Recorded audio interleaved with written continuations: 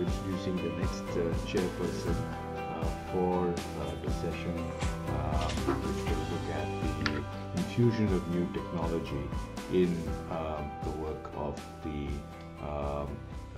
in land policy in India. And I have the privilege of introducing Malcolm Childress, who's Executive Director of the Global Land Alliance and co-director of Prindex. Prindex is the global benchmarked property rights index, which NCR is also hoping to work on in collaboration with the Global Land Alliance and the Overseas Development Institute. Malcolm used to be at the World Bank as a senior land administration specialist, and prior to that as a senior research scientist at the University of Wisconsin-Madison. He's had extensive experience in this area, land resource specialist for 30 years or so now, focusing particularly on rural property rights and strategies for managing critical global ecosystems. So welcome, Malcolm, and thank you for agreeing to moderate this panel discussion. We have a great set of panelists. You can introduce them briefly and then we'll get going. Thank you, Malcolm.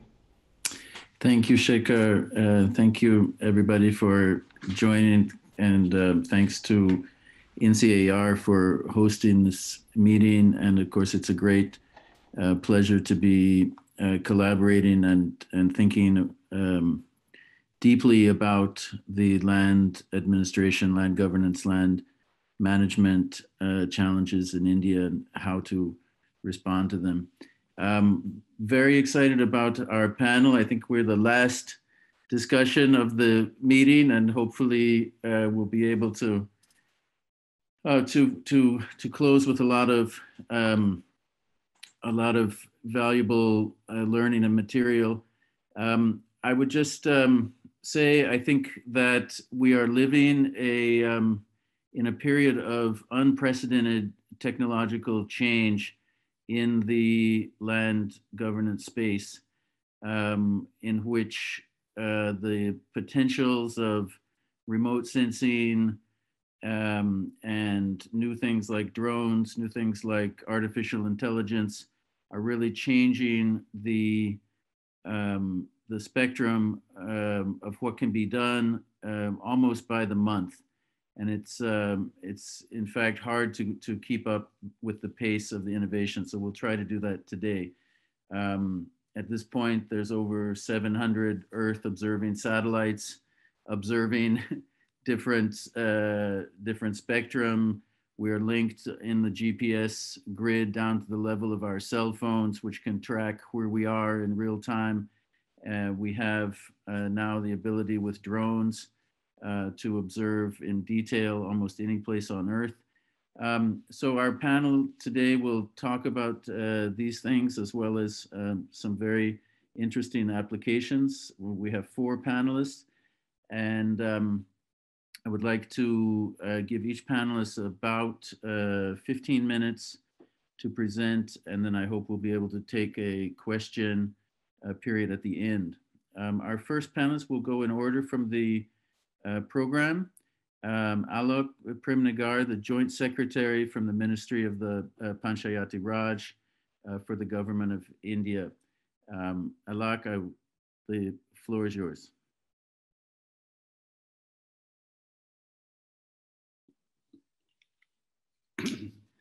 Thank you very much. I've been listening into the previous conversation and I really got interested. So thanks for having me here. And like you said, the drone technology is something that we are all exposed to. And now the experience that we are gaining has been very heartening so far. And as a result of it, the scheme that started with very meager initial allocations has now become the talking point and all that. So I'm going to confine my my presentation to the things that I have faced in this scheme so far. There are very intelligent panelists here. In fact, the speaker, I think, who's to follow me, Mr. Chockalingam, is among the most knowledgeable people on the subject that I have met. The trigger for the scheme actually came from the state of Maharashtra, where they started doing that, and then they were looking to plug the gaps in their funding. So that's how we stepped in.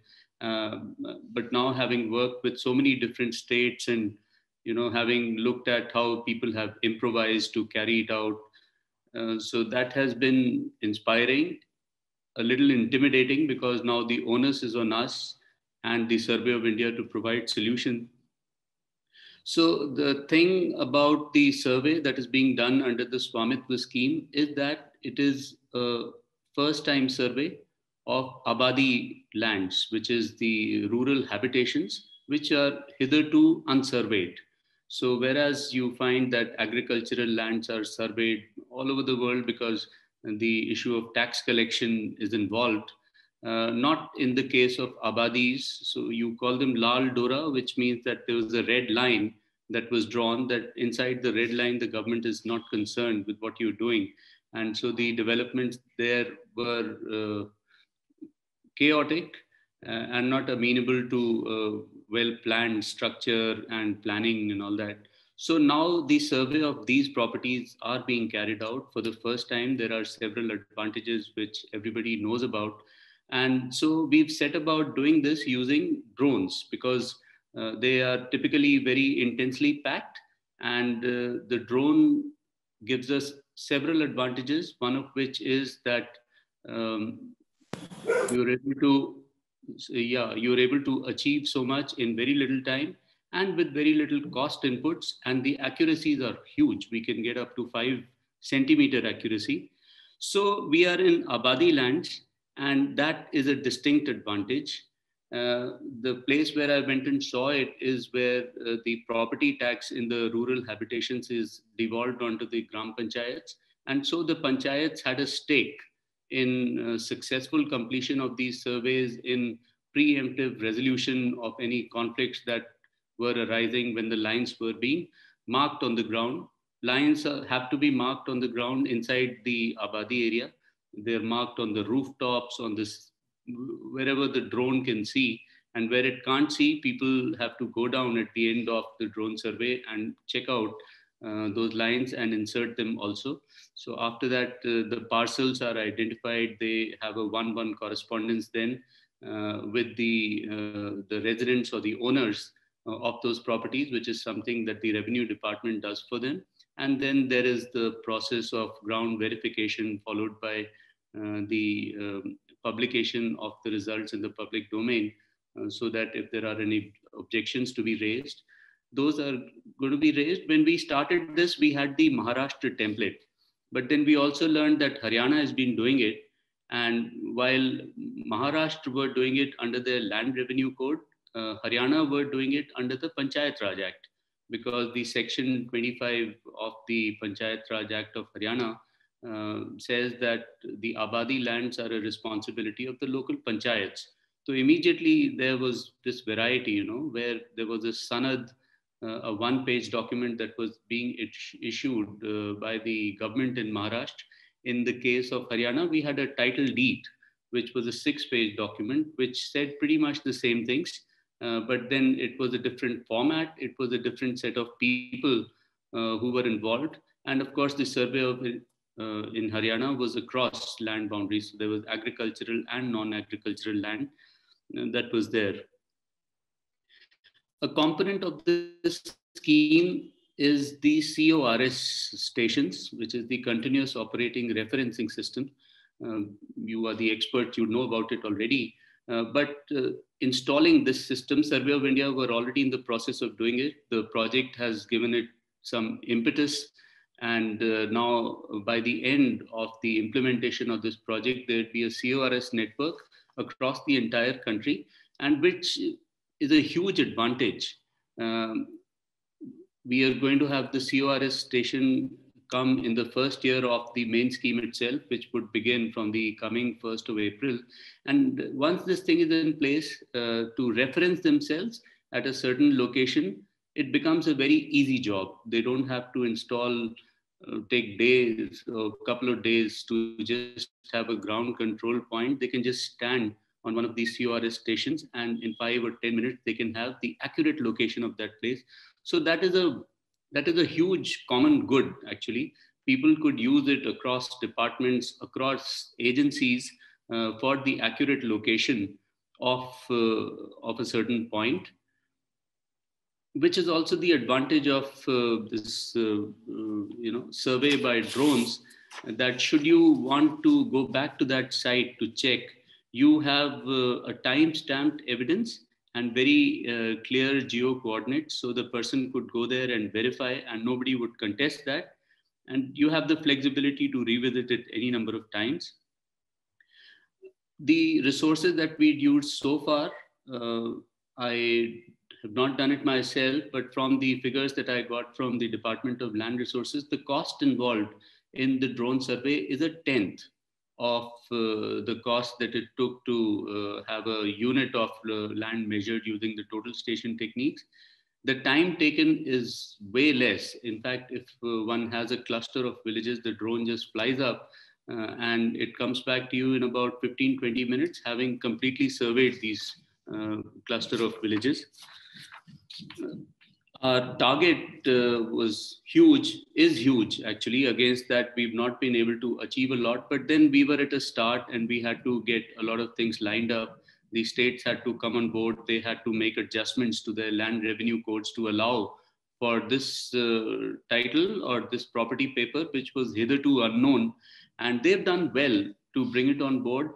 And once they came on board, the rest of it was just led by the people and the leaders, because everybody saw value in what was being done. So much so that the scheme got launched on the 24th of April this year. And on the 11th of October, the Prime Minister himself chose to give away the first batch of property cards to nearly 1 lakh property owners across about 763 villages across the 6 states where we are currently working. And now it's got everybody started. There are requests from any number of states that we want to come on board and tell us what's to be done. And no issues if the money that you're going to give us is not going to cover all costs. It would be mostly us, but you just bring the technology to us as quickly as you can. So things are looking good, and the encouragement is huge for what we've been doing. Part of the confidence that the scheme inspires come from the judicious mix of activities on the ground and the technology intervention.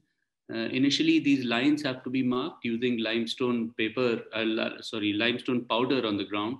Some people have used paint, some have used reflective tape, and the innovation list is pretty huge. So that becomes your first step of diligence. Once these lines are being drawn, the people, they step out of their houses, they take a look at what's going on. Everybody is very keen not to have a wrong line drawn to their disadvantage. And then there are people who don't talk, and they go back home, they call up their friends and relatives and say that this is what's happening. And those people come and they, try and stall the process, but the panchayat wants it to go on. So your initial step is done. People are aware of it, they've asserted themselves, or they've decided to assert themselves later. So in a way, this is also the first step, like an issue of notice or something. And once this is done, the Survey of India team do their back-end operations. They turn it into ortho-rectified images, and then they come back to the village for ground truthing, where you make your corrections. So this is the second stage. You come back to the ground, and then in the case of Uttar Pradesh, they issue individual notices to the various landowners, and people can look at their own map and check with their elders, and if they're good, they call up their relatives. If they're bad, they don't, and their neighbors do it for them. But anyhow, that is the next step, and people work it out, and they are now pretty much set in their mind that this is something that is inevitable. And then the technology thing takes over, because there is this drone flying in the air. It's got no pilots, and so people are fairly confident that what's been done on the ground is going to stay in the images that are being captured by the drone. So this judicious mix is something that's very important. And so it inspires confidence, and yet one cannot blame it on the technology entirely, you know, because you've been a part of it yourself in the tuna line marking on the ground. There is a tremendous amount of permissions that are needed. So that is part of the reason that we've not been able to had set ourselves a target of achieving nearly 15,000 villages flying by this time, but we are still stuck at about 5,000, 6,000. The reason being that this is something that's happening for the first time. There is the Ministry of Civil Aviation, Ministry of Defense, the Airport Authority of India, the Director General Civil Aviation. So many people, I keep running into newer people, and as a result of which I know a lot of people now. But then things are shaping up, and they're looking better for the next batch of states who we are going to include from the next. Another spin-off has been, we started this with very meager resources, I told you. I think to begin with, Survey of India might have had only 45 to 50 drone teams for their entire operation. And now we have a single state of Uttar Pradesh where we got to fly drones in 75,000 villages. Even if one does 5 villages per drone team per day, it's a huge amount of work. And so they've had to approach private operators, people with those quality of drones with them, and they've engaged them through this. So it's led to, you know, encouraging or nurturing of an ecosystem. And one could now, an entrepreneur could think of investing in buying a few drones, employing a couple of people, a pilot and a co-pilot in its operation. And, you know, they'd have a livelihood for these 3 years at least, in which time one hopes that more and more people would be doing this. Another thing that's extremely good about the drone survey is that once the images have been created and the property cards have been given away, there is going to be revisions. Property boundaries are either they're going to be split further, they'll change over a period of time. And for this updating, one does not need to fly the drones again, as I learned.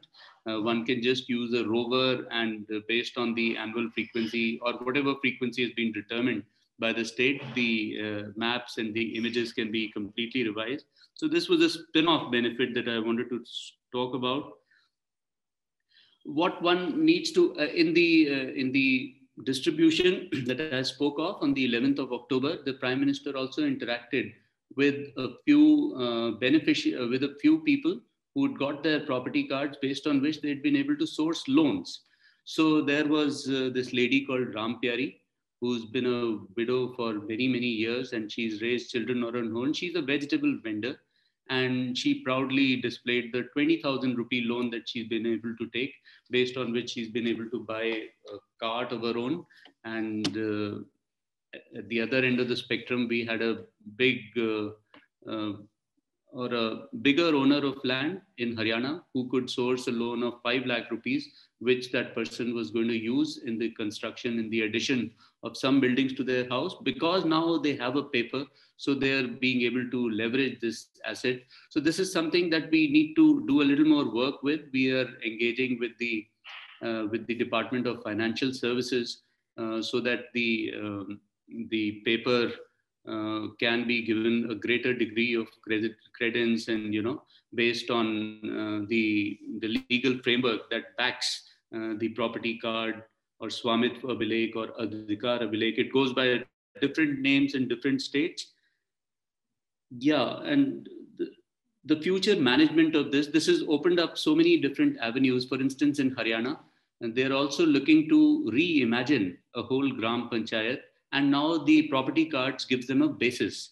If they're going to have to relocate people from here to another place based on the geography, based on road connectivity and several other considerations, they have a basis, and they can tell this person that, look, I moved you from here.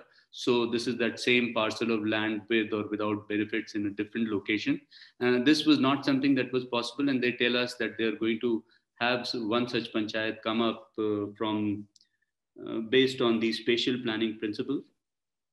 One also now can think of having a system of maps being approved so that the development in villages can be less chaotic. I think I am pretty much at the end. A thing that we've not been able to really do so well is that there are people who live outside Abadi areas. Even in Abadi areas, one finds that the most privileged people have the pick of land, and there are others who are out of favor or who occupy a lower rung on the social ladder. So these people would have marginalized lands, and there would be others yet who are outside the Abadi lands.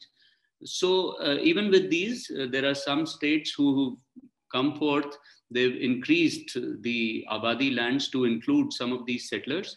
And in Madhya Pradesh, in Dindori, in parts of Harda, I think property cards, I know that property cards were also issued to some of the people who were outside Abadi lands. I believe in Karnataka, they're doing the same thing.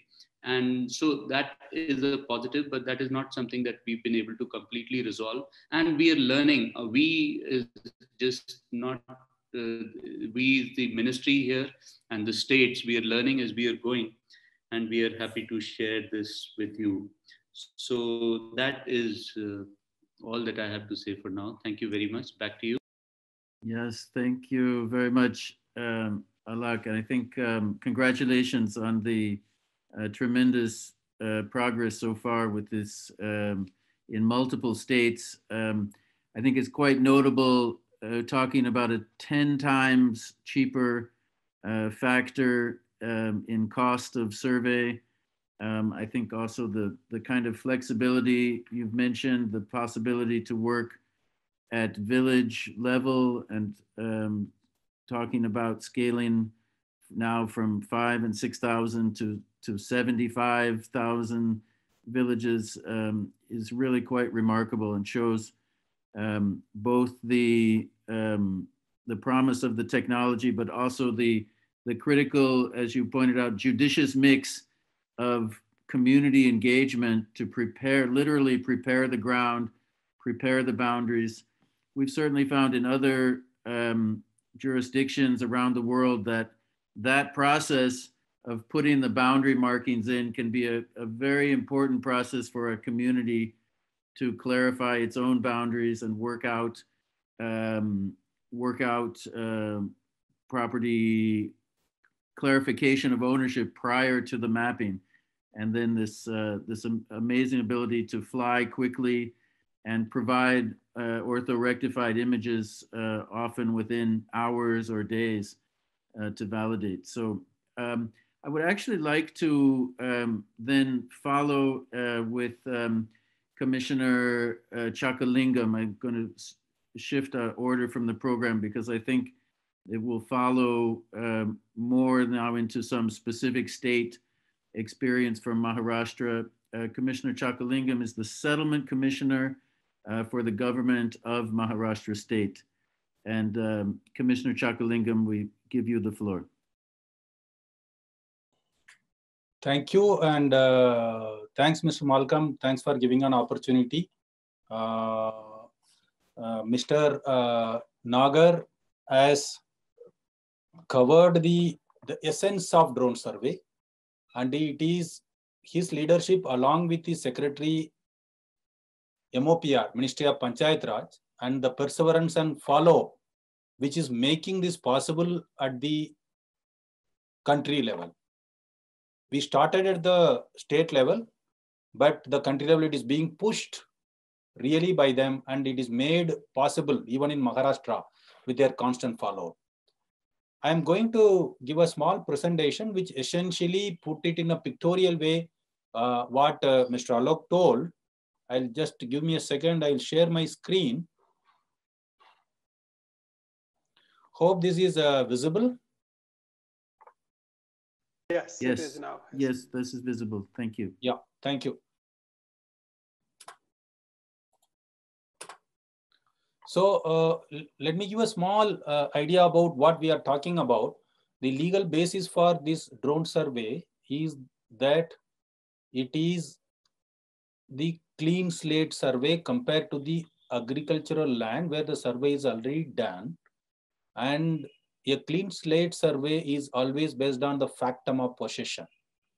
Means whoever is the possessor has been given the right of converting their possession into a holdership.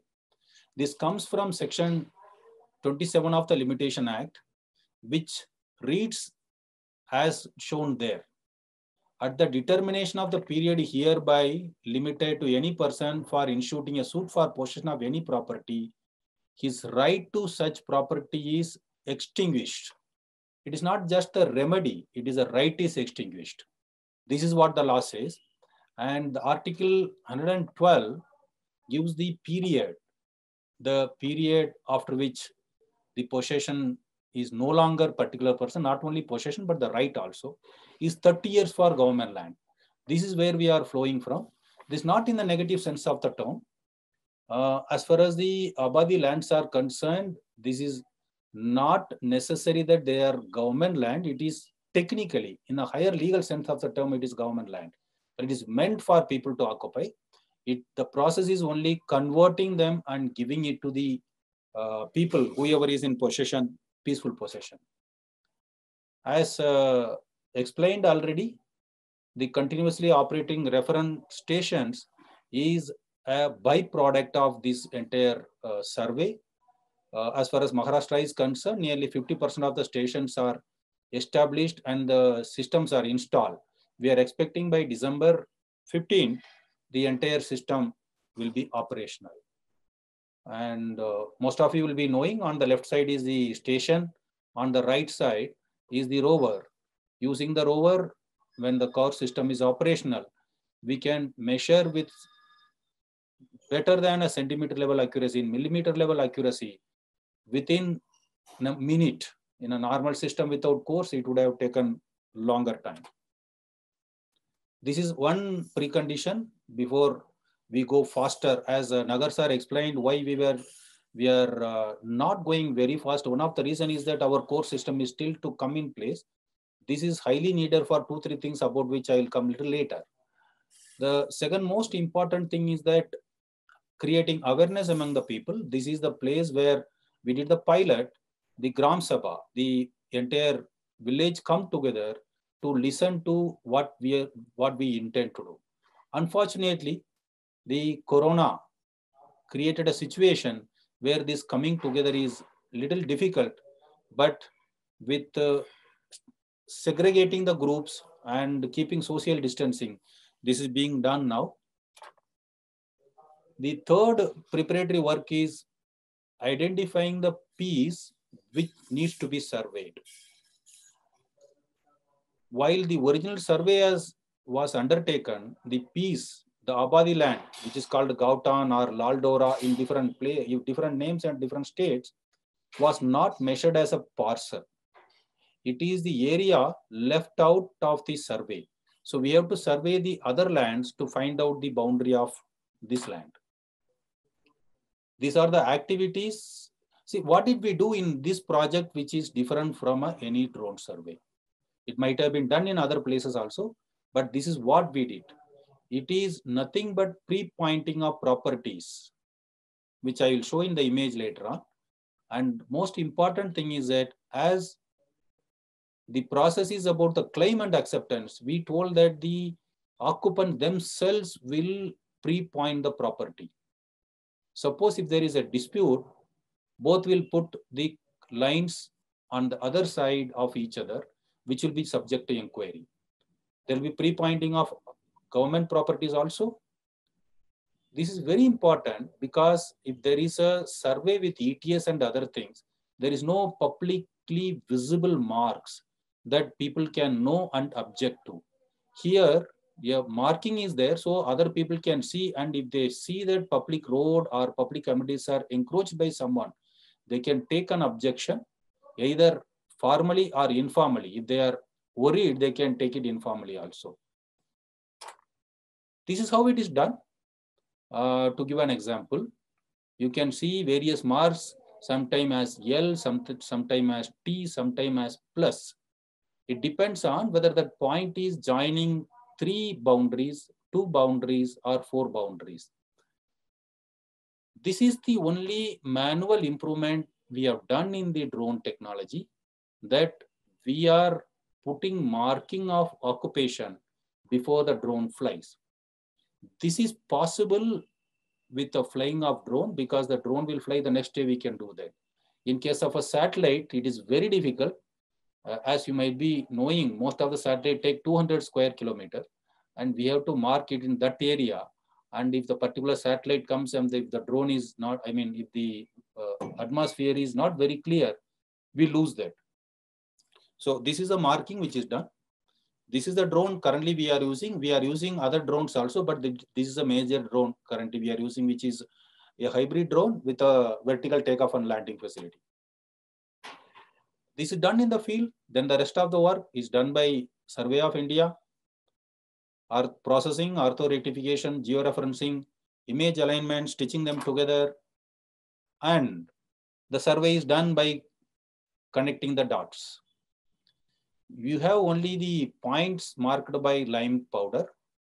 Sitting in the lab, someone drags the mouse along that and the survey is done. Imagine how much time it would have taken for the person to go all the corners of the properties. But now, by dragging the mouse and connecting, we get a geo-referenced parcel with a decimals up to 6 decimals of square meter accuracy. This is an exact thing. This is a actual thing which has been done. And now we are ready to go to the next level.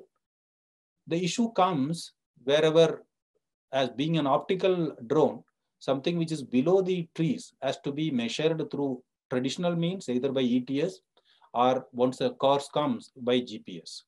And again, it has to be fitted into the map.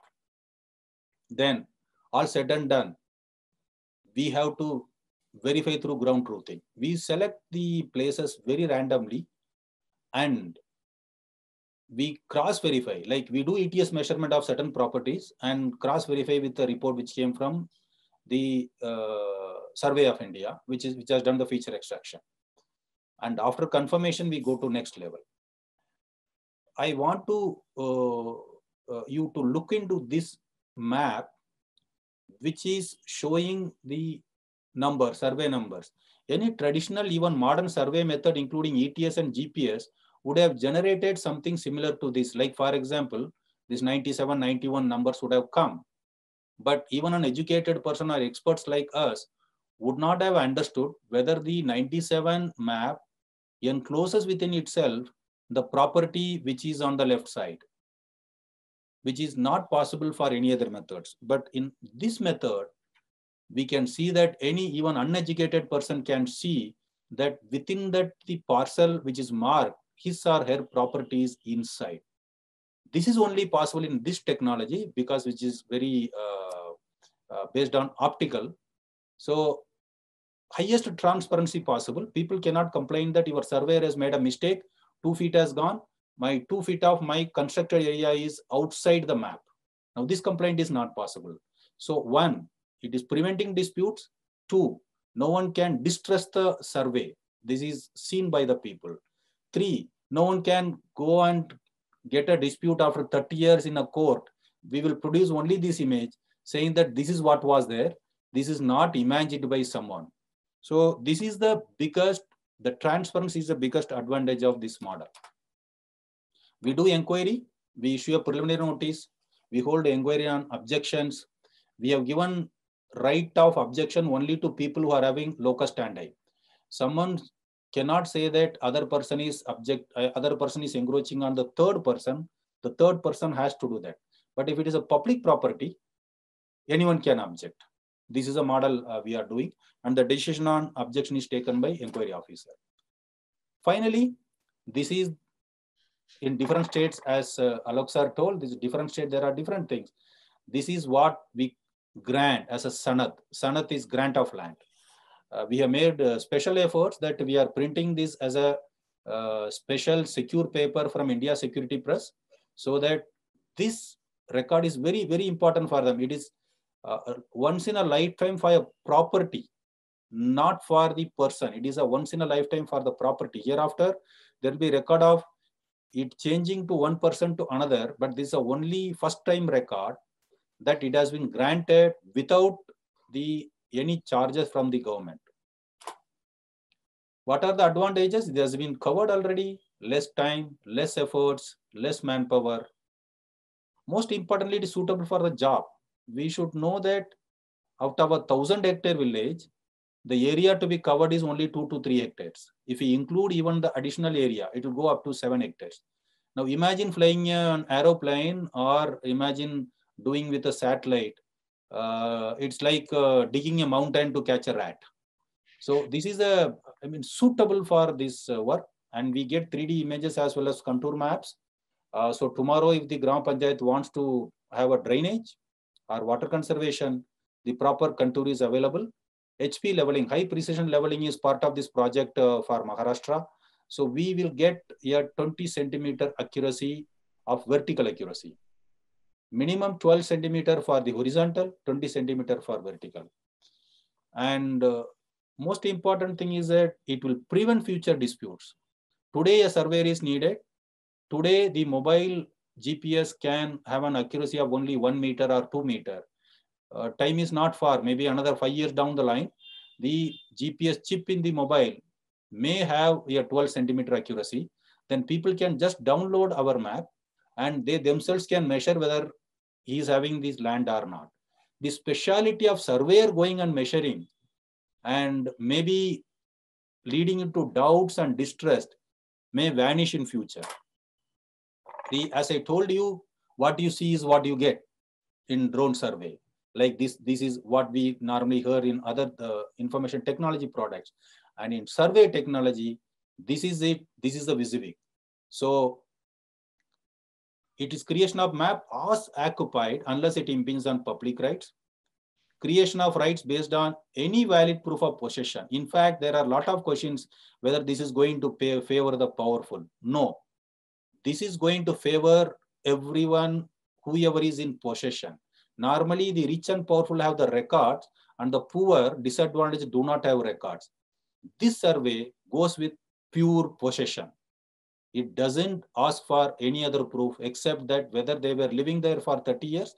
Thanks to Government of Maharashtra's recent order, anyone who is occupying prior to 2011, that is only 9 years old, is going to be given the rights of the land. Right, and for Gram Panchayat, accurate levy of taxes, updation of tax register on the basis of whenever the record of rights is updated, there will be less problem about ownership. Protection of public properties. This is another issue. As the country grows, population increases, more and more possibilities of vested interest taking over public properties if it is not measured. Now, hereby we measure and we have a proper record. Whether there is an encroachment on a road or not, we can survey and tell. Earlier, it was not possible. What are the issues? Like NRAs, we have NRVs, non-resident villagers. So people are not there. Who is going to tell what is their possession area? In some places, we found those people are out of the village for 40 years. And they are saying that, sir, we own this land for together, but we don't know which part belongs to us. You tell us.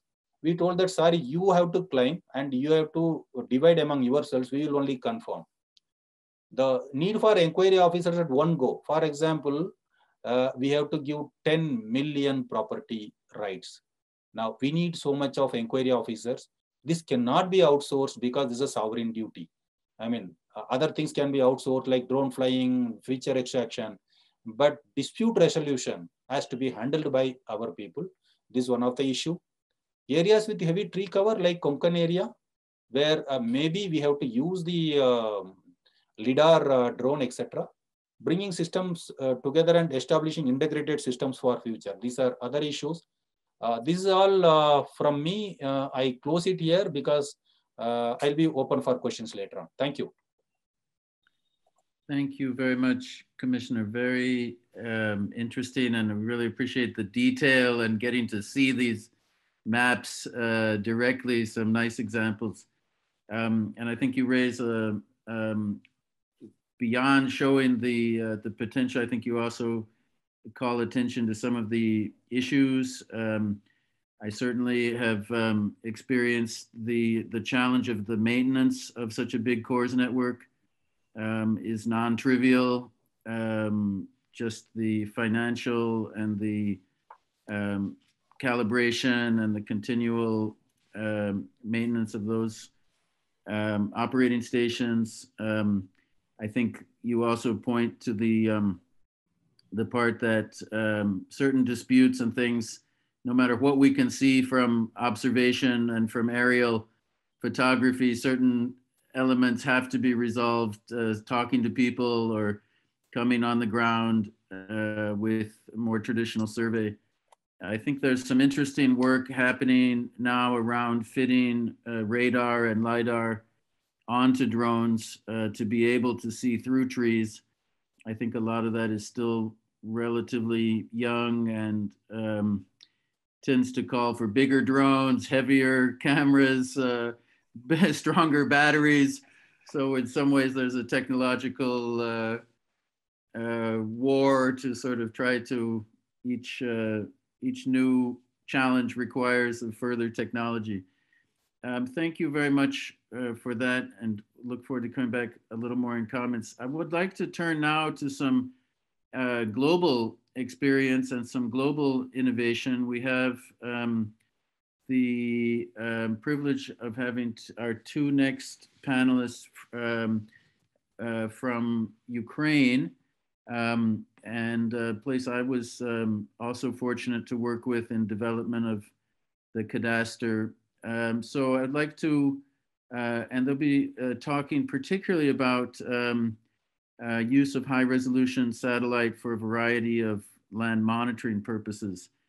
So first, Denis Bashlyk, who is the former chair of State GeoCadastre of Ukraine. Denis, welcome. Thank you for joining us, and over to you. Yeah, thanks, Malcolm.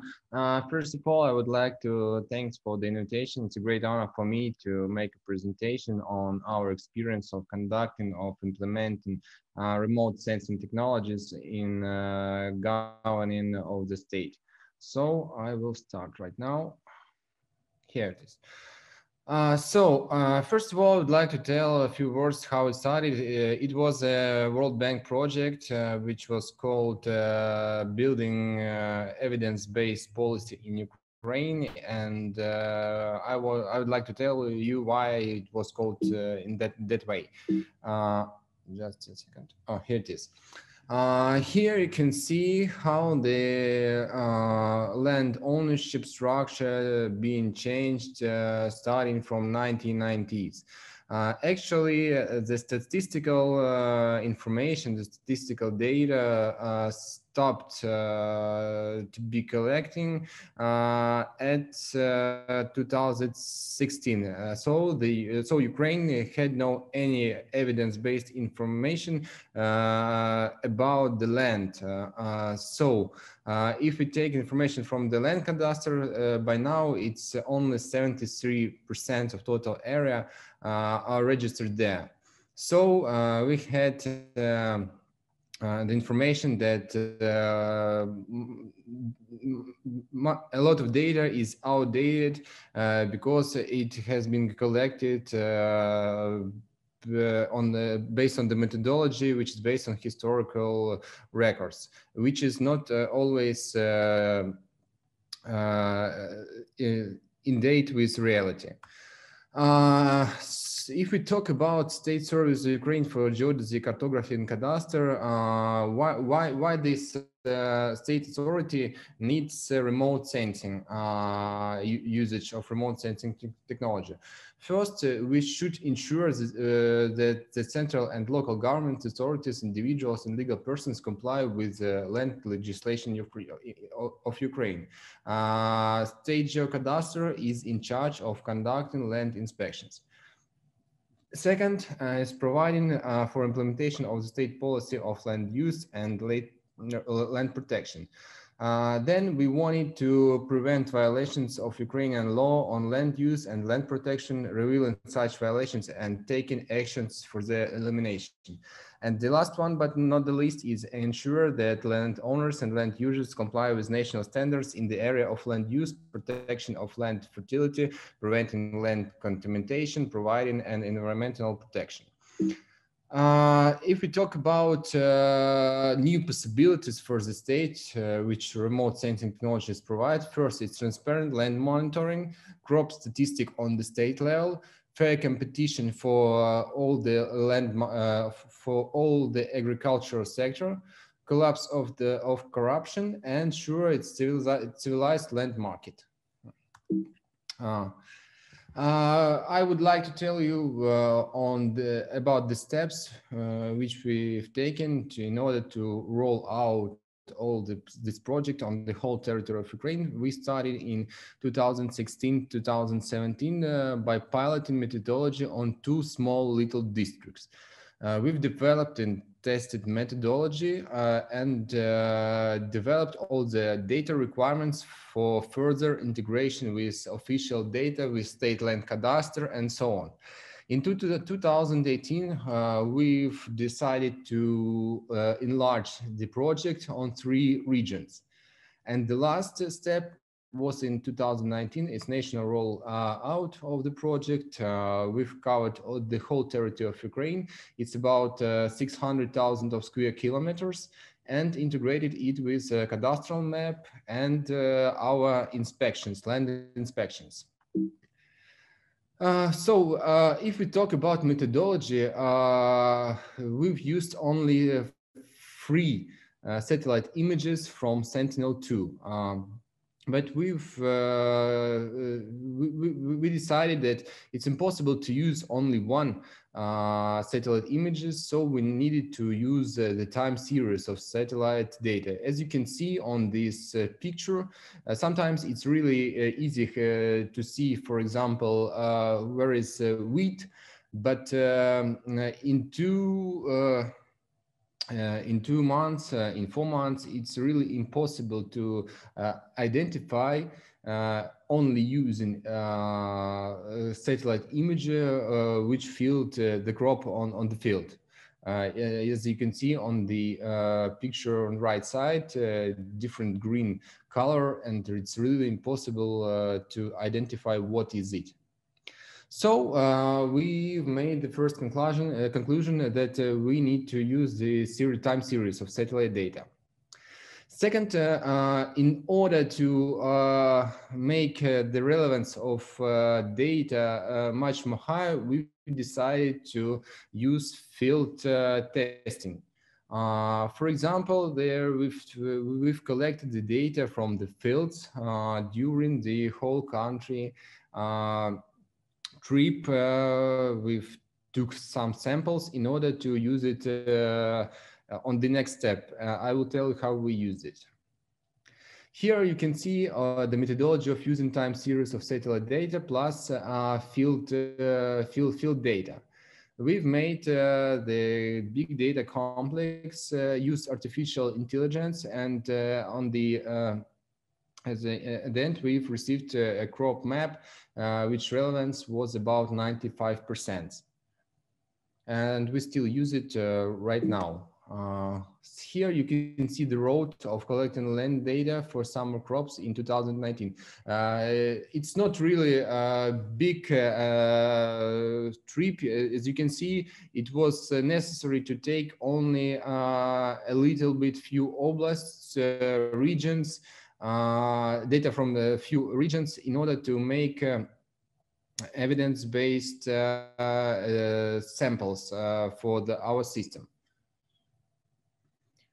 Here you can see how it looks like. This is a crop classification map of 2019. We have summer and winter crop maps, and I would like to tell you how we use this information in our work, especially in land in state governance. First of all, what we use for land inspections. We've found out how to see the cultivation of unregistered lands. We've uploaded the information into Cadastral map and compared it with crops. And we found a lot of lands which is not registered in Cadastre, but they're being used from year to year. It's about, for example, here you can see the map of one rayon. It is the smallest administrative region. And it's about 22% of total area is being used illegally as fact. Here you can see correspondence to the designated use for our pilot rayons. For example, for agricultural lands, it's about only 7%. But for waterfront and highland, it's about 40%. Next slide. Also, I would like to tell you some interesting cases which we found from with the help of this geoportal of crops. For example, military airport, which is not used for the last, for example, 10 years. But it's been cultivated from year to year illegally, and no one sure pays any taxes or something. And we've made land inspection, field inspection for this land, and found out that really from year to year by some people, this airport is being cultivated. Then we can use it for tax monitoring. Here we've taken one agglomerated territory, Hromada, we call it a region, in order to understand how many people, how many hectares of land not being, how many taxes is not paid actually. Actually it was, according to official data, only 3,700 hectares taxes being paid. But in fact, the land use, according to satellite data, was 8,705 hectares of agricultural land being used. So this is an instrument for evidence-based policy for controlling not only land use, but and tax monitoring. Also, for example, we've using it for monitoring of illegal forest use. As you can see on the picture on the left side, this is official forest according to documents to our forest agency data. On the right side, you can see there are a lot of buildings, and it's really hard to control and to monitor if you don't have geoportal, because our all documents, forest documents, are in paper, and it's really hard to compare it to a real situation, because it's a mechanism for, actually it's a mechanism for corruption. If you have only paper documents, you can see, you can say that, well, oh, sorry, it's not forest here, I will help you in some case. So the geoportal of satellite images of remote sensing provides an opportunity to fight corruption in this way. For example, here you can see also the sunflower rotation, how it's been in periods from 2016 to 2018 in Mykolaiv region. For example, there is some cases when from year to year people cultivate sunflower, which is actually prohibited in Ukraine. Next one is cultivation of critical slopes.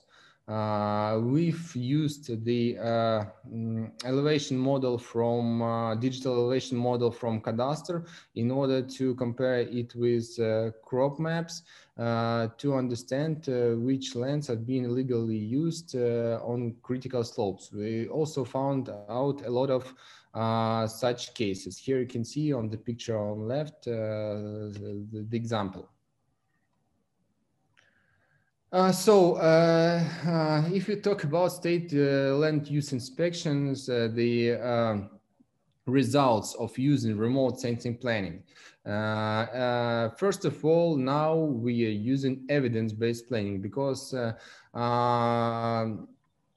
in past, the inspection road was a little bit theoretical. They just planned some road in according to old documents, to old statistic documents, which is absolutely not it's not relevant. They were absolutely not relevant. Now they use evidence-based planning. The results, the effectiveness of inspection has risen from 40% to 93%. Budget use is about 30% of economy because there are no, let's say so, empty inspections. For example, when they are going to some object which is not,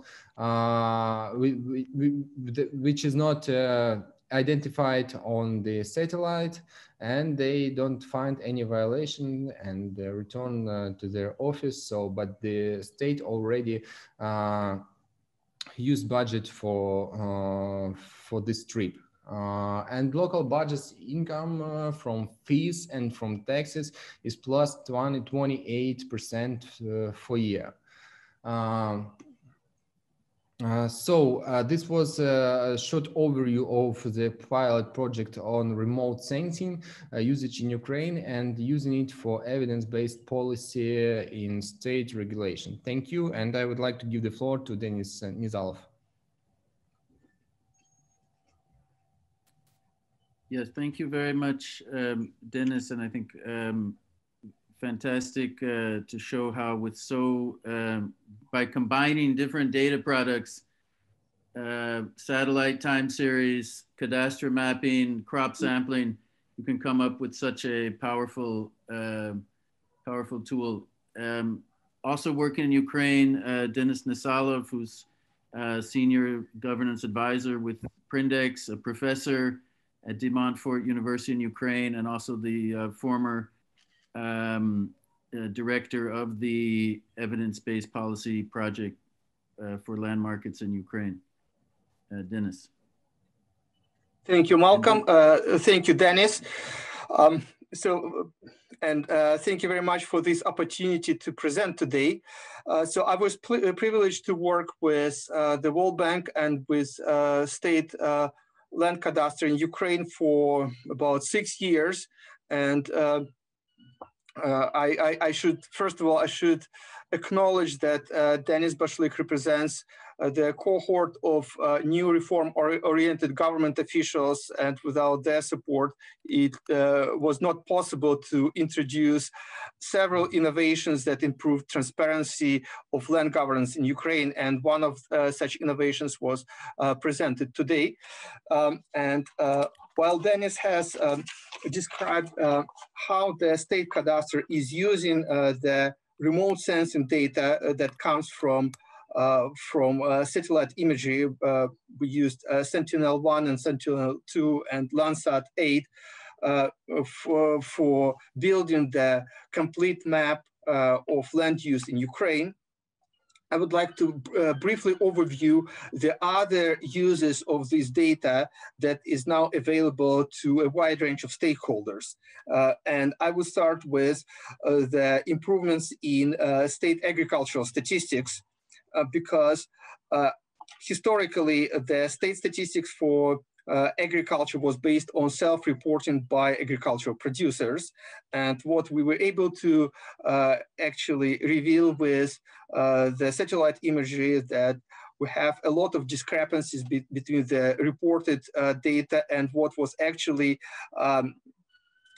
growing in the fields, while the area of cultivated land was approximately correct. It matched with the reporting by the companies, but the structure of crops was quite different, with much higher share of intensive crops such as sunflower, which was regulated for the soil protection reasons by the state, but companies effectively cultivate sunflower more frequently, repeating the cultivation in the same field, which was illegal in Ukraine.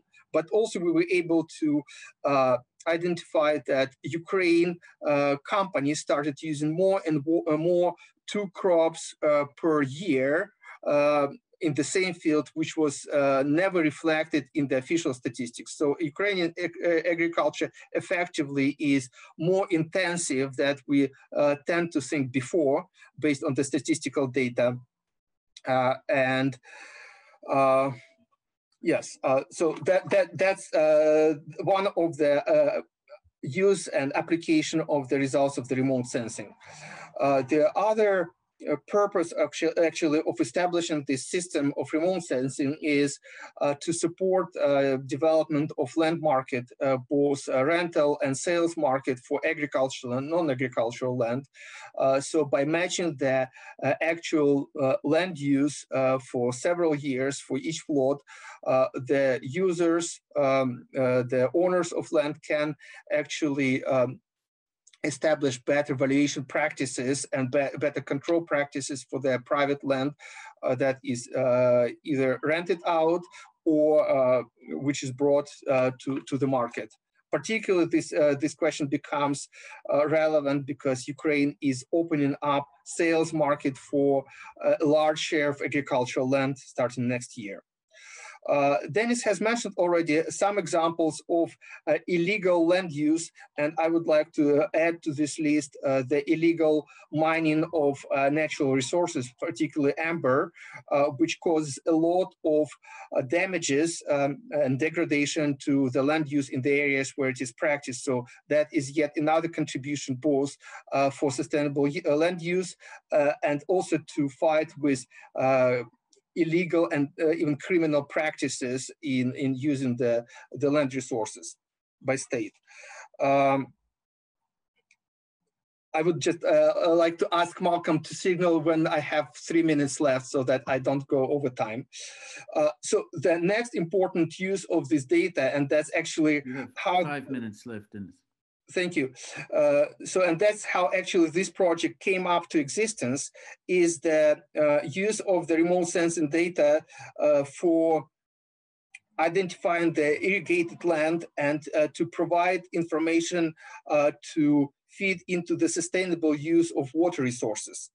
So the first question which we actually had to face is how much land is irrigated in Ukraine, how much land is used from different sources, and how to come up with the balance of water use. So that was the actual start of this project. And I don't know if Denis is aware about this starting point for this project, but that's how the project has started.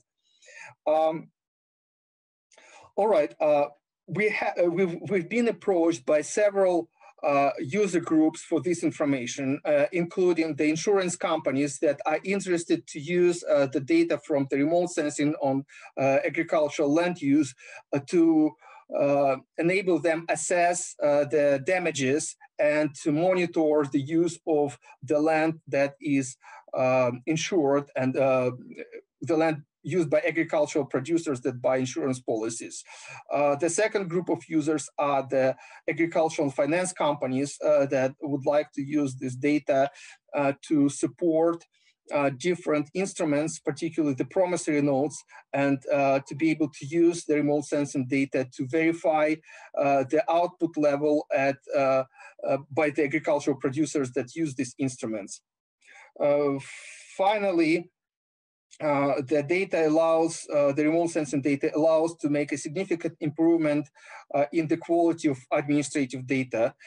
Denis has mentioned the example of the digital elevation model, but that would be true for several other data sources that we use to overlay with the remote sensing data. So for example, when we went through the verification of the results of these pilots, we have inspected several places where potential violations were detected, and we have identified that the problem actually is with the quality and accuracy of the government administrative data in some cases, particularly with the digital elevation model. So the use of this data in conjunction with the targeted inspections allows to improve a wide range of administrative data, and by doing that to improve the quality of government services that are provided in a transparent way.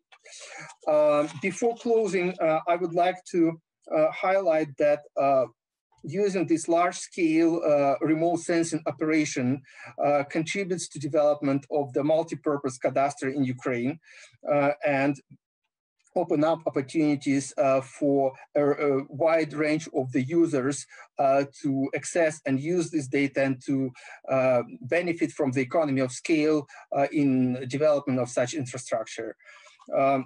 The use of this technology, however, has its natural limits. The previous presenters made presentations about the use of precise imagery received from the drones. So our example comes from the opposite range of the use of the remote sensing, where we use quite coarse imagery with the size of the pixel 30 by 30 meters, which came from the Sentinel-2.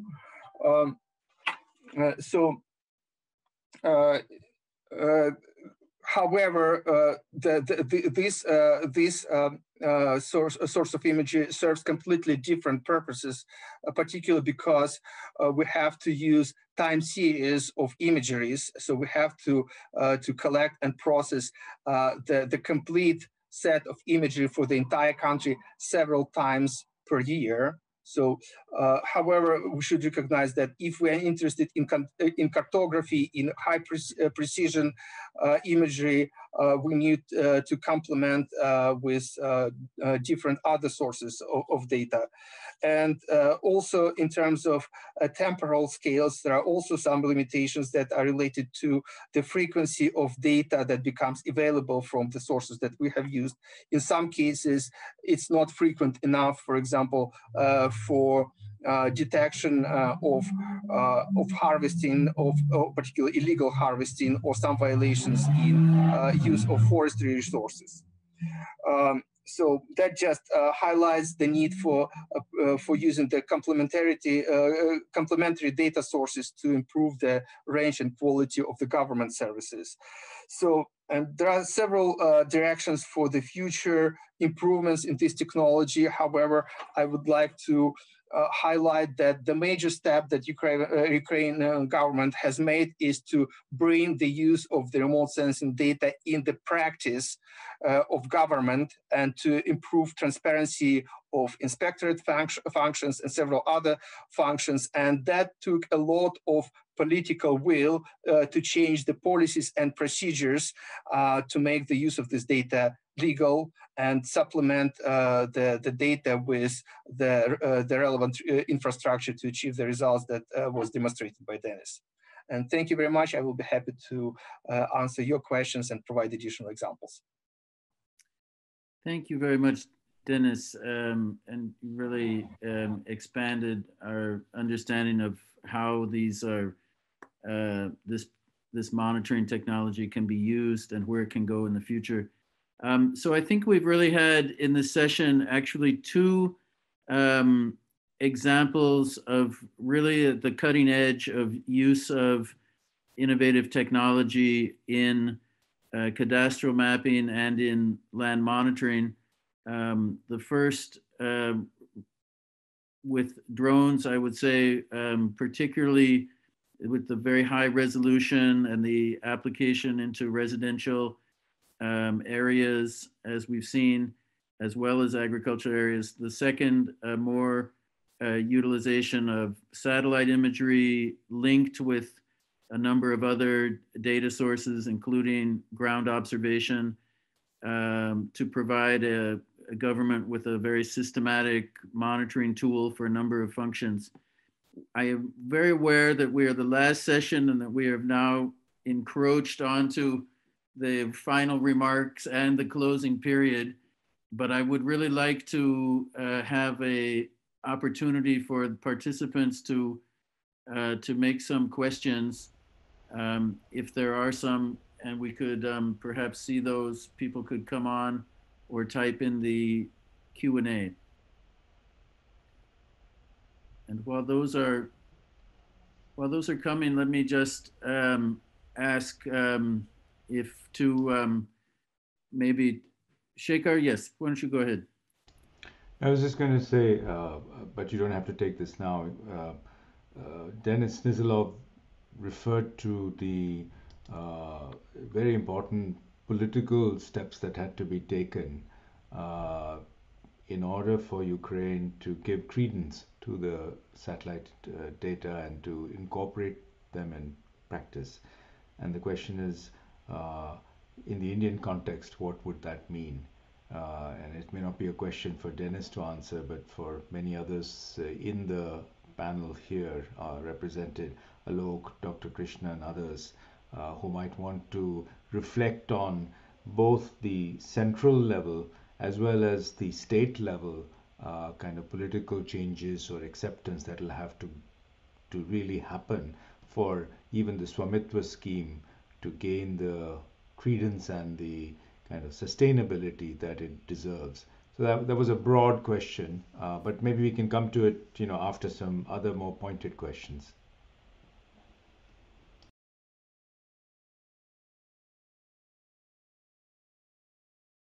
Thank you, Shekhar.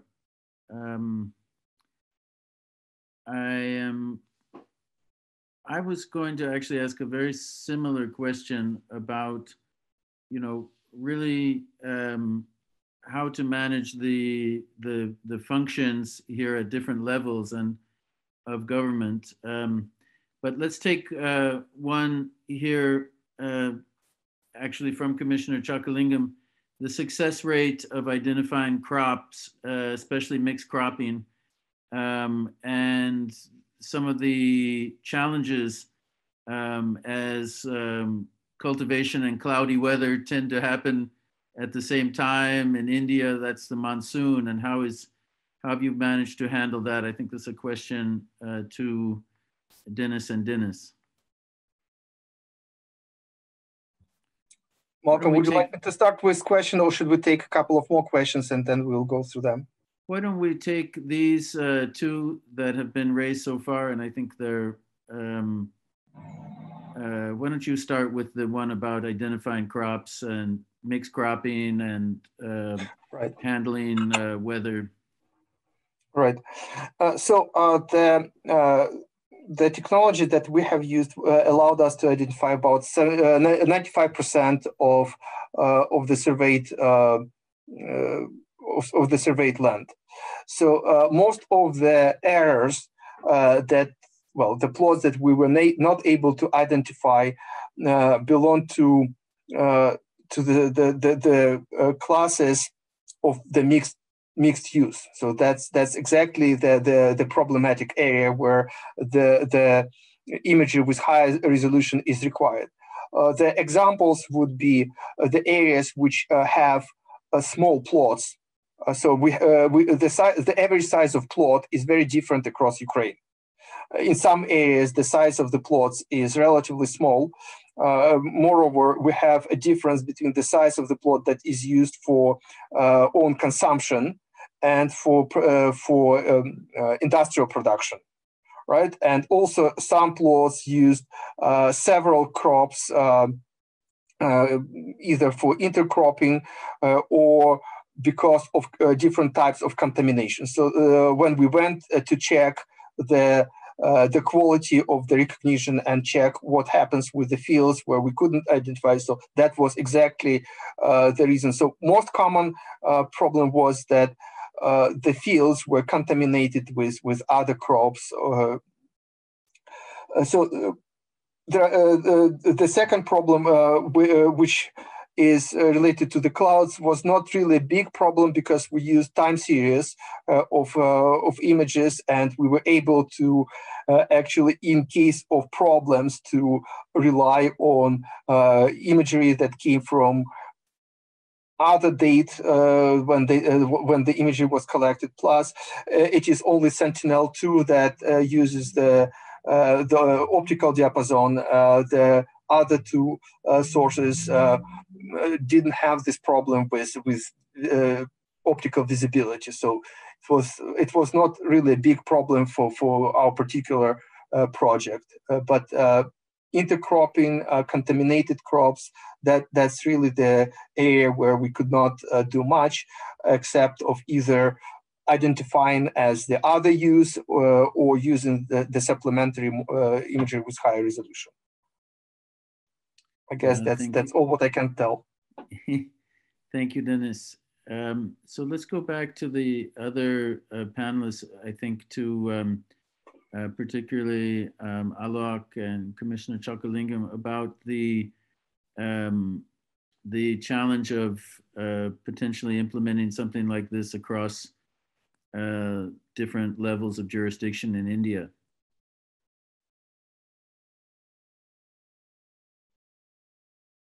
Alok Nagar, I think, yes, let's come to you. Thank you. So I am a forester by training, and I was by the Denises that they were being able to locate the encroachments inside forest. Because here, from my current standpoint, I am the opposite. I'm not getting into controversy. I'm not trying to evict people. Most of the time, at least the scheme itself, of course, if some states have gone beyond the definition of abadi and chosen to give property cards, that is something that they've had to improvise and devise strategies for. But the theme is actually within the abadi area. So that way, it is a very liberating thing. People have lived there for generations together, and they've not had any paper to show for it. You know, you go to these villages, sometimes the conflicts stretch across generations. There is some confusion somewhere that my granddad or his friend, in his presence, this land was given away to some such people to the extent of so much. And nobody's verified that, but based on some heresy or some confusion, these conflicts just eke out across generations for years together.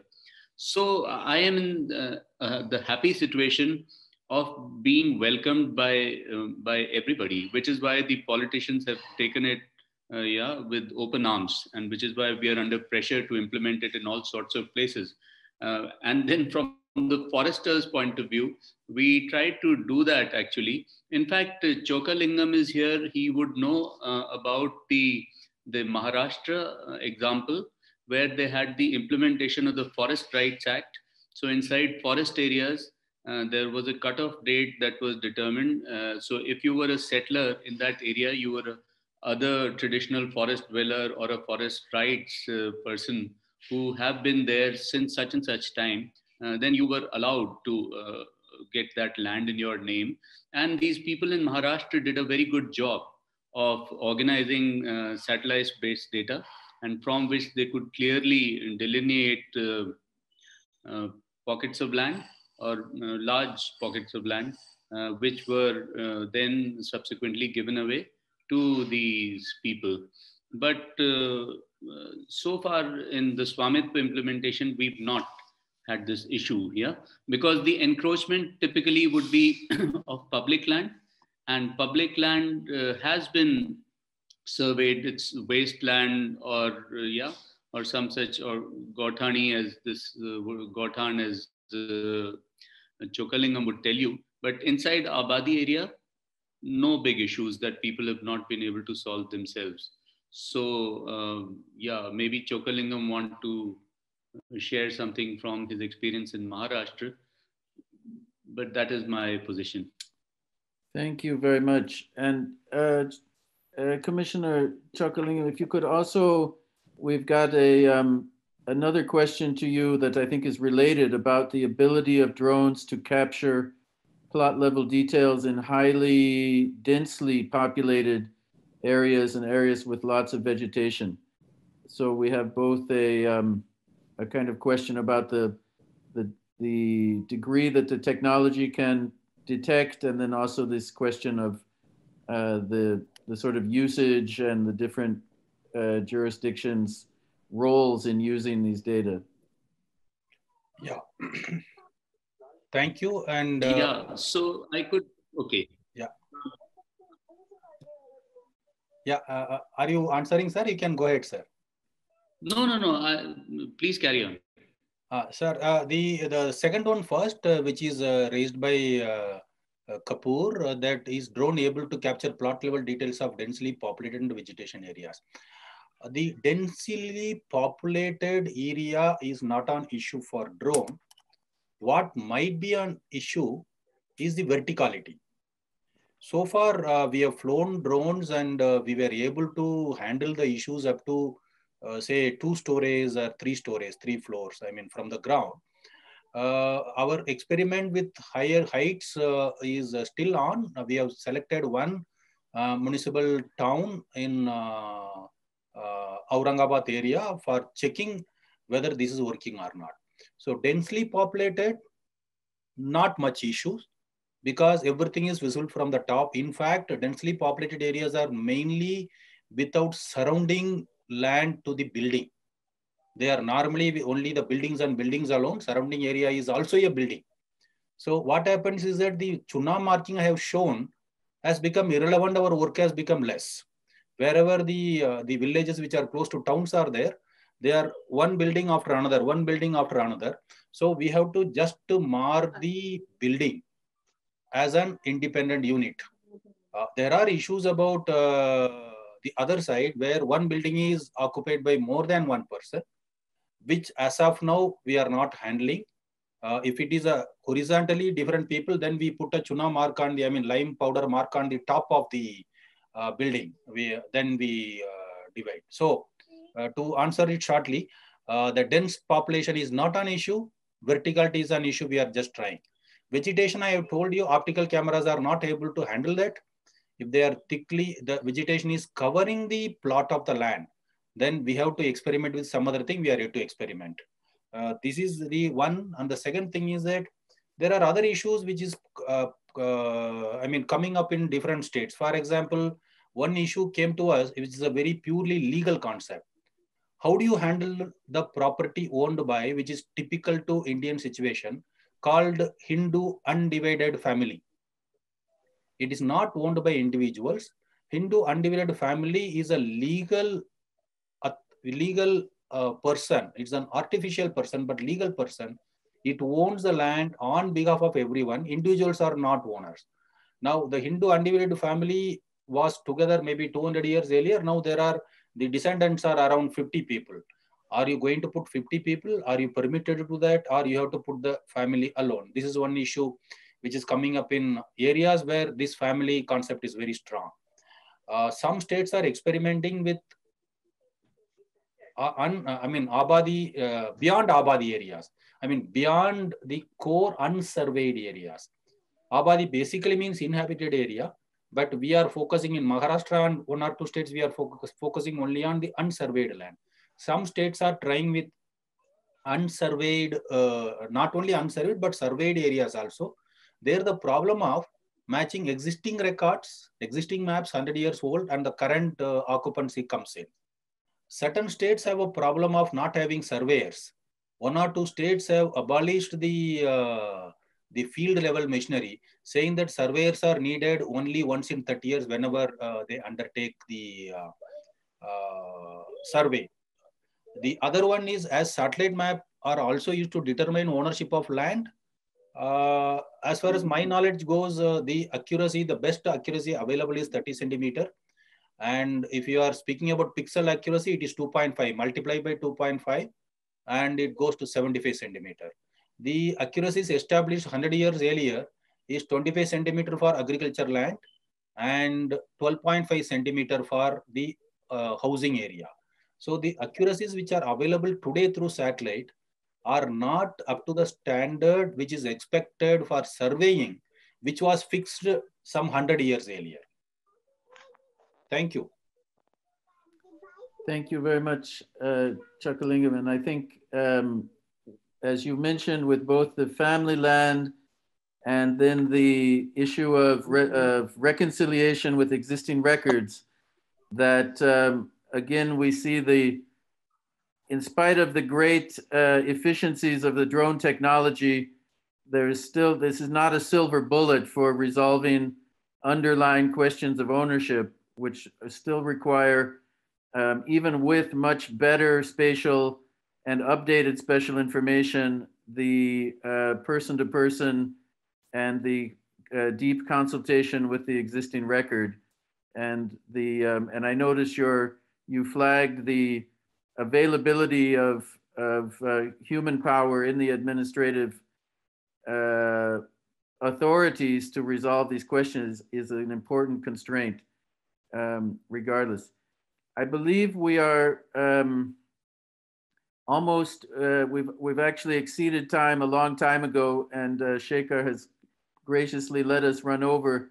I think we try to bring to a close at this point. And I think, for me, the session has been quite excellent, quite positive in the sense of really showing how technological advancement in both the drone mapping side and the satellite monitoring side is enabling efficiencies and enabling really at the people level the enfranchisement of records down to village level at a scale and a cost that was heretofore not available. And these are also affording through things like the monitoring we see in Ukraine, ability to improve land monitoring and governance functions for greater efficiency and equity. I think what we also see, however, is that technology by itself is not a magic bullet. It has to be accompanied by all of the systems to maintain the technology and to be able to respond to the actual legal and personal requirements which it brings out. I think we also now collectively, globally in this field are facing then many issues about how we manage and control these data. Who has access, who can update, how is it shared, and how is it used over time as we accumulate more and more highly accurate spatial data. And I think that could potentially be the topic of another session as we go forward. So I'd like to very much thank each of the panelists, Alok Nagar from the Joint Secretary at the Ministry of Panchayati Raj, Commissioner Chockalingam, Settlement Commissioner of the Government of Maharashtra, Denis Bashlyk, former Chair of State GeoCadastre of Ukraine, and Denis Nizalov, a Senior Government Advisor at Prindex and Professor at Montfort University. Thank you all very much for the time sharing today. And thank you, Shekhar and NCAER for hosting this session. And back to you, Shekhar. Thank you, Malcolm, for conducting this. We are 15 minutes off target, but that's reasonable given the richness of the discussion we've had. Should I just hand over to Dr. K P Krishnan, or Shom, would you like to take over in between, or Shashank? So it might be either Shom or Deepak has joined, I guess, if he would like. Oh, he has? Okay. Yeah, very pass good. it on. Deepak, why don't you take over? Thank you, Shekhar. I was really sitting back and listening for a long time and hoping I wouldn't have any responsibilities as such, but it's been a long day for me. But thank you very much. It's been a really very wonderful session, which has really pointed out to us how much can be achieved if you really want to do it. I mean, there've been, really signal examples of people who presented who've actually achieved. And always brings me back to the Indian situation where how do you really get around to securing outputs when a lot of it is only about showing that something is being done?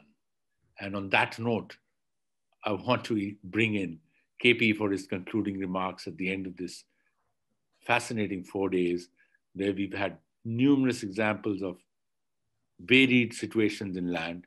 And I really look forward to his abilities to stitch it all together. KP Krishnan, as most of you will know, is a former colleague from the Indian Administrative Service, Karnataka cadre, who's held numerous wonderfully important positions in government, including additional secretary in the Department of Land Resources, which is closest to this workshop, and brings to this conclusion, this concluding session, a really rich and varied experience and very insightful ability to point out to us dimensions and aspects which we may otherwise miss. So I eagerly look forward to his comments now. Thank you, KP, for agreeing to be with us for this concluding session. Thank you, Deepak. Let me begin by thanking Shekhar, Shashank, Professor Gupta, and Anika for this opportunity. As you rightly said, India Land Forum 2020 has been, I think, a very productive and very rich conference. I had some commitments over the last few days to some selection committee that I'm a member of in a regulatory agency. And some of the candidates were not in India, and these sessions spilled over beyond 5 p.m. But I still managed to attend many of the sessions over the last few days. I, of course, attended all of the sessions today. This afternoon, while I was preparing my remarks for this concluding session, I was reminded of what one of our colleague think tank CEOs these days and a former DG of RBI, Dr. Rakesh Mohan said. And Shashank, this will be of great contemporary interest to you. After one of the monetary policy announcement meetings, Dr. Rakesh Mohan was doing the press briefing. And when a difficult press reporter repeatedly troubled him he insisted on a particular question, Dr. Rakesh Mohan famously remarked, sort of addressed him and said, "Mr. XYZ, let me make one thing very clear to you. I have come into this briefing room with a set of 6 or 7 questions and with printed answers. You can ask me whatever you want. I'm going to read one of these 7 answers. Now, you can ask me about golf, you can ask me about cricket, or you can ask me about Bollywood, but my answer is already printed here." So, since I have a lot of respect for Dr. Rakesh Mohan, I'm going to take a cue out of his book and perhaps say things about land that were not necessarily said in this conference. But on a more serious note, sort of setting the context for land. Land clearly is very important, very critical for Indian growth and development. And unlike the other factors of production, and strangely, notwithstanding all that we read in our textbooks about, at least in the initial years, capital being a constraint, today, the limiting factor is not capital. And certainly, maybe in some areas of skilled labor, labor could be a limiting factor, but on balance, capital is not a limiting factor, labor is not a limiting factor. Given the immobility and the fixed nature of land, perhaps the biggest factor constraint on Indian growth is likely to be land. And there's this interesting piece of statistics from one of the UN reports that I sort of very fond of quoting whenever we are in the context of land. India has always been land scarce relative to most countries. And compared with 1960, this data, which looks at 2050, finds that India, the land population ratio in India will decline fourfold. That's an enormously large number. And by 2050, the prediction is China will actually have per capita, land per capita, 4 times what India has. Brazil will have 20 times what India has. And it's only 3 countries actually which will have land per capita less than what India has: Bangladesh, Mauritius, and Netherlands. And remember, a growing and a prospering India will actually aggravate the problem. Excuse me. Therefore, the micro stress on land is something we need as a public policy institution thinking and working on land to bother about. But what is equally interesting is the somewhat different macro picture. And the macro picture is agriculture accounts for, I think, something like about the last numbers that I saw, about 42 to 45% of India's land, but only 14% of India's output. On the contrary, less than 5% of India's land is actually accounted for by both urban and industrial use. And I'll use these as proxy for the secondary and the tertiary sector. These contribute close to 67% of India's GDP. And there was another sort of interesting thought experiment that we did when we were handling a parliamentary question in the Department of Land Resources. If all of India physically were to be pushed into urban locations and everyone were to work only in industry and services, the incremental land required for this is approximately 25 million hectares, which is under 20% of the land currently under agriculture.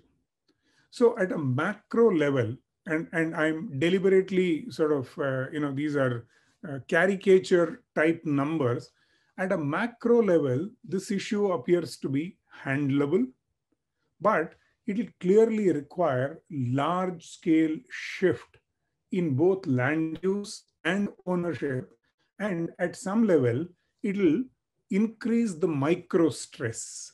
And I think this is the dimension, the macro versus micro, reasonable comfort at the macro level, but enormous stress at the micro level that we need to handle as policymakers, as researchers.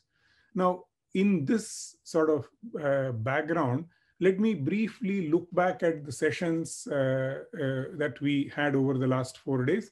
Clearly, I'm not going to go back to the very competent daily summaries that were done by other colleagues who fully attended these sessions. On day 1, we looked at land record modernization, very critical when it comes to ownership related discussions, and hence very critically micro. We looked at the Delhi High Court case study on litigation. We looked at improving cadastre-based land records. And some of this topic, the cadastre-based land records, was also covered today, including the international dimensions of this. Day 2, we looked at property valuation systems, property transfer, and taxation relating to property transfer, and the record of Indian states. And Shekhar alluded to this about the political economy complexity and the sort of the role of the Indian states in the property transfer taxation system was covered in land in the sessions in Land 2. Land leasing and agriculture was the sort of the other topic that we covered this day. Day 3 looked at gender, land, and sort of women's rights issues. And a very important topic on which Venki, one of my co-authors in a set of 2 papers that we published in the EPW, was a discussant, which is land as collateral for access to credit. And the other set of issues that we covered included urban poor and land-related issues. I won't go into the issues that we covered today because all of us were present. But in terms of the themes broadly, I want to go back and Shekhar may recall, I think it was 2017 Nimrana, when I was in a panel, perhaps chairing a discussion on land issues, where I had listed out broadly 5 themes that I felt were the themes that researchers and policymakers in India should focus on. One was this whole state versus markets question in land. This is clearly an area where the state has been the dominant player. Markets have not sort of played or have not been allowed to play the role that they could potentially play. So the state versus markets issue. And the second relevant issue, given the dominance of the state and even otherwise, was serious issues in state capacity. And particularly, and since a large part of this is in the domain of state governments in India, state capacity in departments that deal with land revenue, survey, registration departments. 3, the third theme, technology adoption.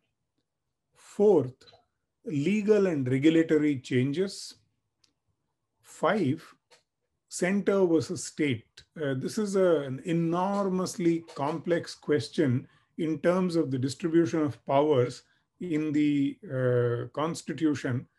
There are multiple entries in the Constitution that deal with land. Plus, there are a couple of schedules in the Constitution which rewrite some of the entries in their applicability to the tribal areas, to the excluded areas. So these 5 sets of issues, state versus market, state capacity, technology adoption, legal regulatory changes, and center versus state in terms of distribution of legislative and executive powers, were the 5 sets of themes that I had identified and sort of concluded in our Nimrana discussions in 2017. And I see that over the last 4 days, we've actually covered all of these issues, some in greater depth, some in lesser depth, but clearly we've covered all of these issues.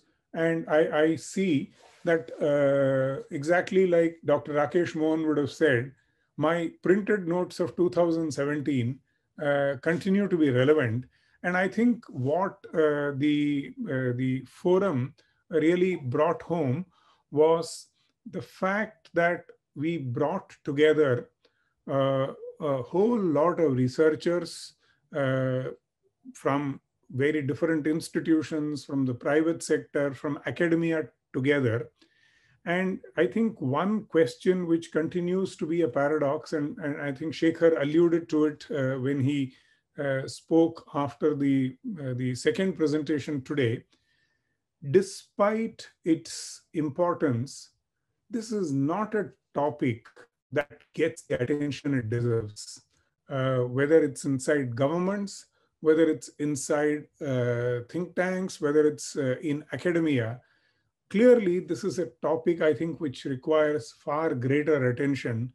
And I think for that reason alone, we need to thank Shekhar and the entire land team in NCAER for bringing this center stage. It's not often that we get together researchers who are working on these topics. And as a fellow researcher, I find it very valuable to get together with people who are working on this topic. There are serious data gaps that we are all trying to battle. And there are serious gaps in literature, especially the Indian literature, that we need to address collectively. And I think that great purpose of bringing researchers working on common topics, common themes, and policymakers trying to address these issues together is a great purpose that this forum served. Let me once again thank Deepak and all my colleagues in NCAER and all of you who participated in the paper presentations, in the discussions for this very productive, very high quality event. I'll conclude here. Thanks again, Shekhar. Over to you. Thank you, Dr. Krishnan, for both reminding us that there is a lot to be done here, but that we have made a good start. And thank you for harkening back to your 2017 Nimrana presentation. I remember it well. Clearly, it made an impression because though we didn't explicitly refer to it, if, as you say, we seem to have covered all 5 topics in some level of detail, some less, some more, then I feel very gratified that Shashank and DB and Deepak and Shom have really cooked up a event, or brought together an event that has touched on all the right spots. And it gives me great pleasure, therefore, to say that that this has been a good start. I can't say that we will not improve on it next year, but I think as this becomes a gathering place for the kind of people you referred to, KP, we will have achieved perhaps greater and greater attention now being paid to this, both in terms of researchers, data gatherers, but also policymakers. And it's very good to have Alok with us and Chockalingam also with us. I am actually going to hand it back to Shom and Deepak and Shashank, but just to say that the videos of the 4 days will be available shortly. An email will be going out to you with the links on YouTube for these. Most of them are ready. Some are just being given final touches, so that both for your own reference, if you wish to review elements of the 4 days that we've had, but also to share with your colleagues more widely, those who could not make it to the India Land Forum. We'd very much appreciate your sharing them with the larger group of people. And to the extent that this is part and parcel of the NCER Land Policy Initiative, and also a activity as part of the larger property rights research consortium that we have formed with our sister institutions, CPR and IPFP and CSEP or CESP and several others who are associated with this effort.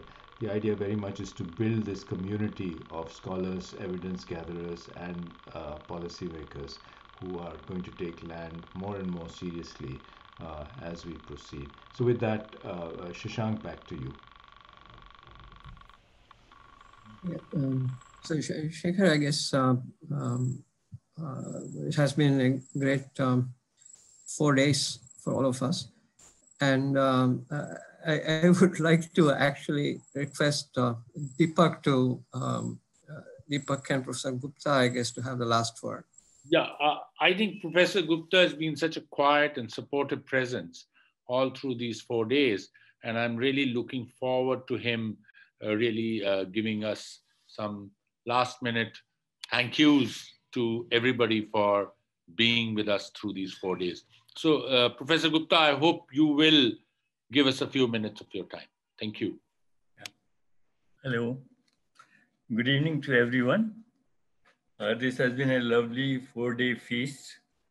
I'm sure all of us enjoyed it thoroughly and would remember it for a very long time to come. Dr. Krishnan, you would remember some 5-7 years ago when you were with the Department of Land Records, you had set up a a conversation of some of the institutions in the India Habitat Center on the digitization thing. And eventually that succeeded. And we were able to set up a research program under the Omedia network, because the government of India was somewhat hesitant at that point of time, but you were able to kind of get us the Omedia network. Thank you very much for that. And I think you'll be a very happy person to see that your initiative has not gone waste. It has been the encouragement of Dr. Shekhar, who actually for a time before that had initiated conversations with Peter Rabley, Omedia Network, to work on, to enter into the area of land. Actually, the NCAER has been active for some years under the overall guidance of Dr. Bide, except for the short while that he was with the MIDS. And at that point of time, we worked extensively with the National Housing Bank, Holcim, DDA, Larsen, Tubro, and several other, and produced some good work. And even the Delhi administration had accepted one of our reports on land pooling to make it an act. So glad, Shashank, you are here with us to guide us. And then around that time, we had this Deepak for our project to help us, guide us with his deep knowledge in the revenue field. And he joined us at that point of time in our first study. And then subsequently, he has been giving overall guidance to a number of people. And I'm very glad to say that in the NCAER's land policy initiative has been able to create a pool of young researchers under the overall guidance of Deepak and Shom, and with the initial boost of Dr. Prerna Prabhakar, who is currently away. And I think the 5 papers that were presented at this conference were largely the result of the guidance provided by both Deepak and Shom. So thank you very much. Then, we have to thank other people also, but more importantly, Omedia Network is the one who has been giving us funds, and we would like to place on record our gratitude to Omedia Network for the funding. Shreya, Shilpa Kumar, Rupa Kurwa, Peter Rabley, and Shamoli have all been very helpful to us in all our work as a kind of a backup whenever we have had problems. But all these feats would not have been possible but for the excellent presenters of the papers, the discussants, the chairpersons, and everyone who really, they were the backbone, and the panelists. Look at the couple of panels that we have had. Absolutely. I mean, I started my career in '59 as a young researcher and a faculty member at the Delhi University. And I don't think one has many occasions that in one go you have such wonderful panels and discussions. So thank you all the panelists, thank you all the paper writers. But paper writers will have an opportunity to review and revise their papers once now that this conference is over, we'll write to them. And we hope to bring them out in the form of a book or two. We'll also like to thank Dr. Manna, who is whom I have not named, who was the Director General of the NSSO CSO, who has really provided technical support to all our research. And thank you, Dr. Manna, even if you're not here, but our thanks. We are also thankful to the government officials, and also we're looking forward to Alok's, presentations, subsequent thing, what happens now on the Samvita scheme and whether we can really get some lessons for us to carry out a concurrent evaluation and as and when we begin.